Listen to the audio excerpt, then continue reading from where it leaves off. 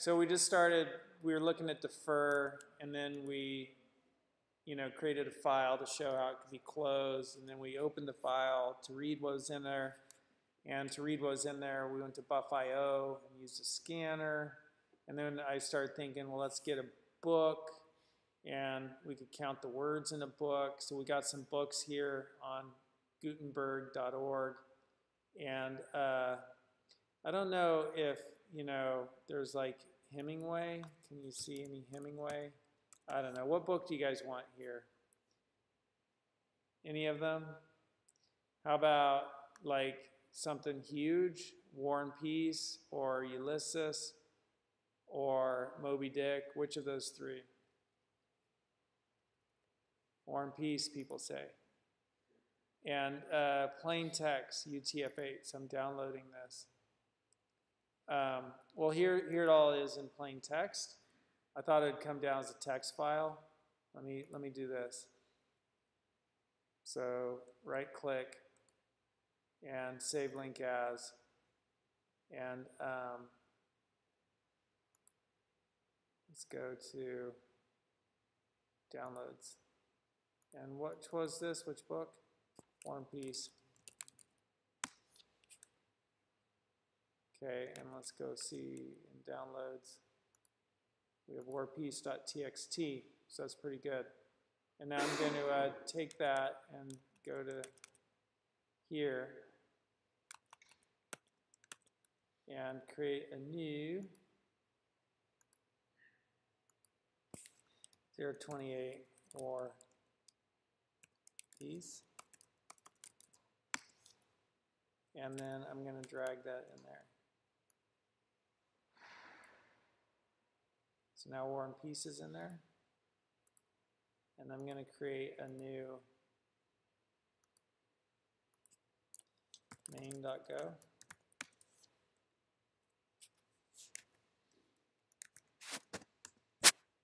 Package main. Func main. And I'm going to get a file and an error and colon equal os open. And it's going to be war piece txt. And save that. And just make sure that's what I called that, war-piece txt. And then if error is not equal to nil, which means there is an error, I want to have some error check, and let's just look at what they used. And error, print line, standard error.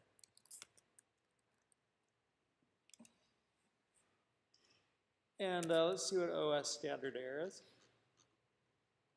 OS constant variables. We're in package buff.io, package OS, sorry.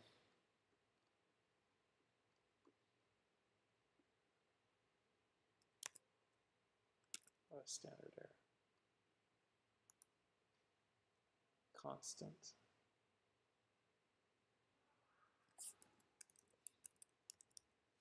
Variable. New file, uninterpreted system call, standard error.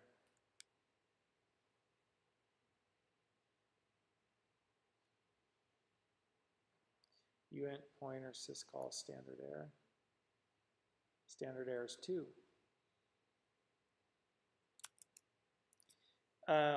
Reading input error.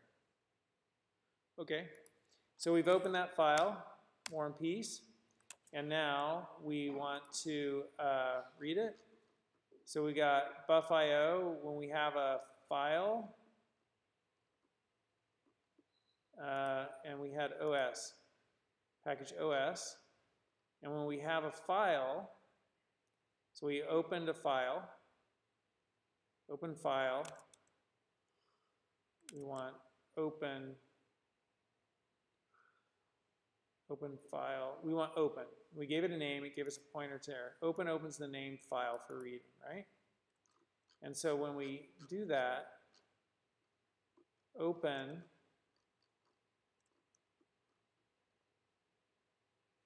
Open gives us a pointer to a file and error. When we have a value of type pointer to a file, all these methods are available to us.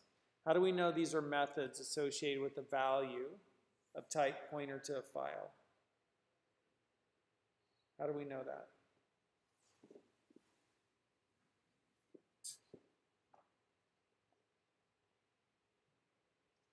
Because they have the receiver. What's that F? And then the star is a pointer file. Do you see that? F star pointer. So this little star, we're going to learn about pointers next week, probably. A little star is just another type. It's a pointer. We'll learn about pointers. But we know these are methods attached to any value of type pointer to a file because it's got that receiver. Remember the signature of a function. Signature of a function is func, receiver, identifier, which is the name of the function like foo, parameters, returns, code, right? And so here is our identifier, name, read, readat, reader. This must be the receiver. These are the parameters. Those are the returns. So when something has a receiver, it tells us, well, it's a function attached to a type, which means it's a method. So when we have pointer to a file, we have all these methods available.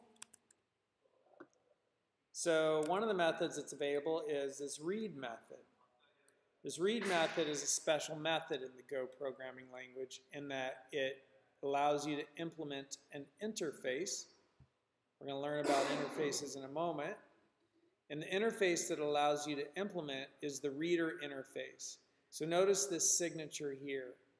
Read, slice of bytes, int error. Read, slice of bytes, int error. So since any value of type pointer to file has this method, it implicitly implements the reader interface. So it is not only, in addition to being any value of type pointer to a file, in addition to being of type pointer to a file, it is also of type reader. A value can be of more than one type. When you can have a value be of more than one type, you could start doing interesting things with your code, which allows your code to be more flexible. You could have your code implement interfaces. And so here, if we come down to scanner, scanner takes a reader. Anything that implements the reader interface can be passed into this function, new scanner. So we want to scan all of Moby Dick. No, War and Peace. Okay? So we're going to scan all of War and Peace, and it's from buff.io new scanner, and it's going to return a scanner. So s : buff.io new scanner. We're going to pass in our file because our file has the read method, which means it implements the reader interface. And since it implements the reader interface, buff.io new scanner takes a reader, so it could take a file. Makes sense. You want to scan stuff. A file is something you might want to scan. And now that we've scanned it, we get all these methods. How do we know all these methods are available to any value of type pointer to a scanner? Because that's what the methods, those are methods attached to it. They have the receiver. And so now we have scan, and we have text, and we have split func. Right? And so in the example here, they have scanning words. So we do buff.io new scanner, and then we want strings. That's just because they're turning this into a reader. Then we want scanner split and buff.io scan words. So we're going to split this. So s split, and it's going to be buff.io scan words.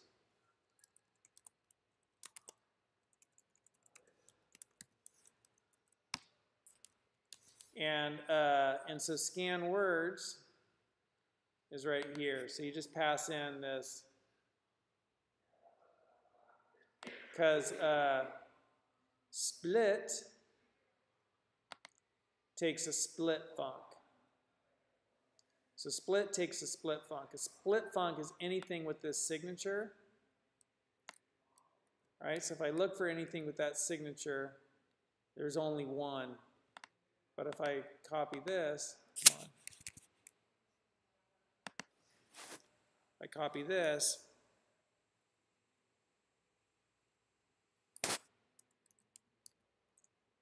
right? Here are all the other methods. Sorry, here are all the other functions with that signature.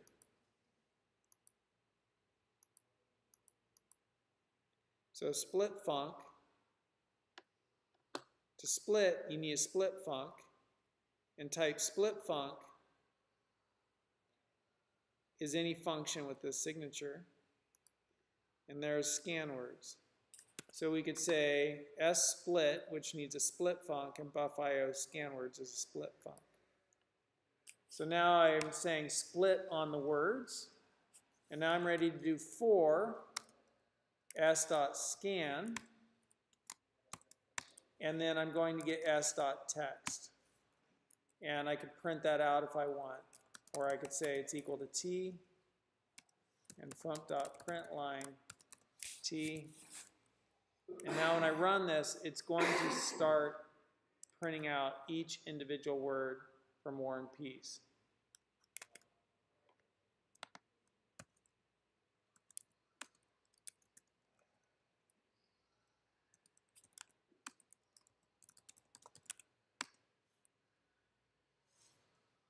Undefined war, undefined peace.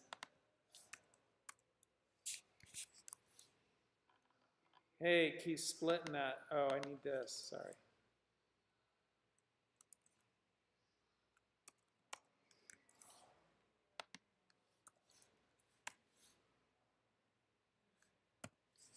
Command C.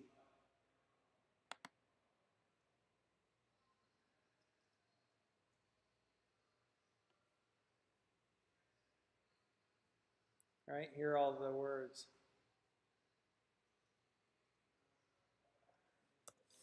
I stopped it. Let's count them.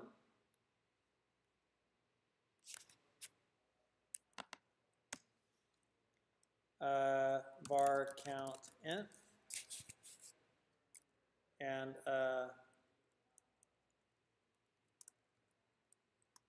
comment this out.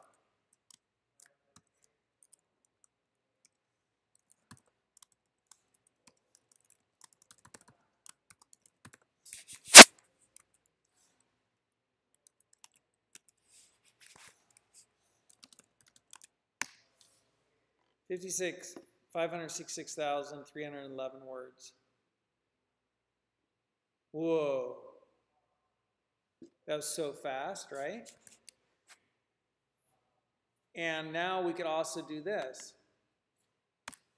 M : equal map string int. And we could say m s.text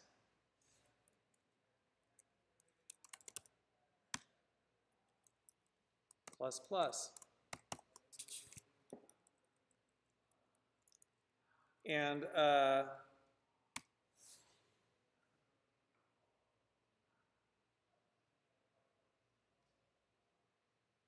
then I could go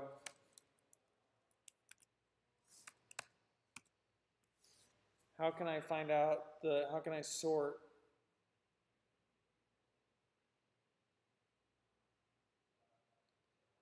how can I find out the largest words? I've got a map, and I'm counting each word every time it occurs. I'm adding 1. The key is the word. If I range over that map, I could get out the word and the count. If I get out the word and the count, I want to be able to sort those.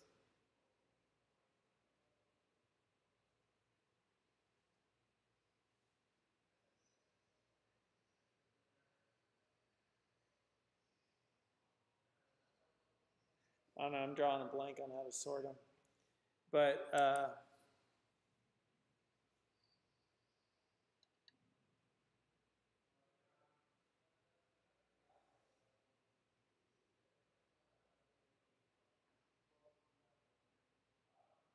just thinking about this for a second.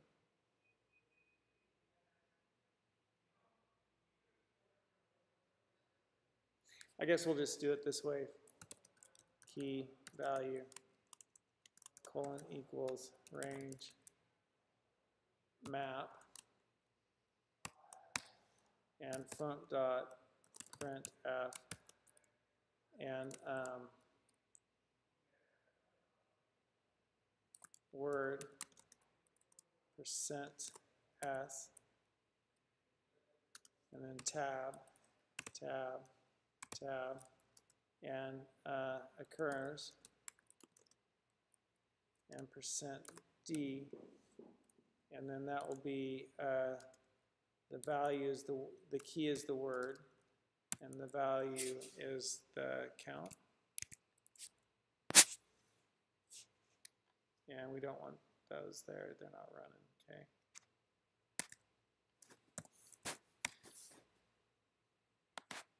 Type map string int is not line 18.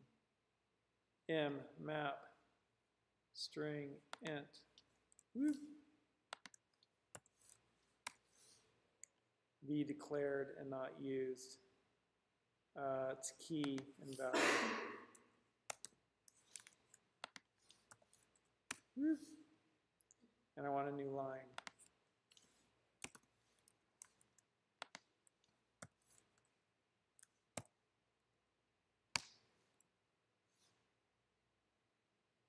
So here are all the different times those words occur.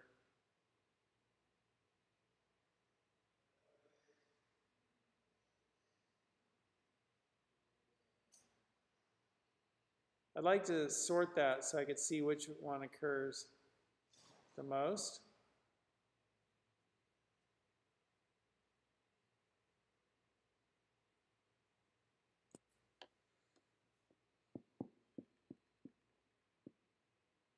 Anybody have an idea for sorting? You could sort slices.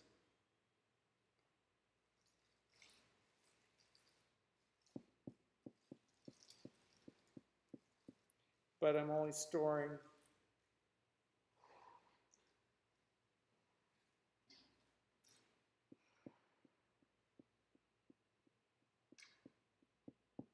anyhow, kind of interesting, right? Yes occurs 290 times.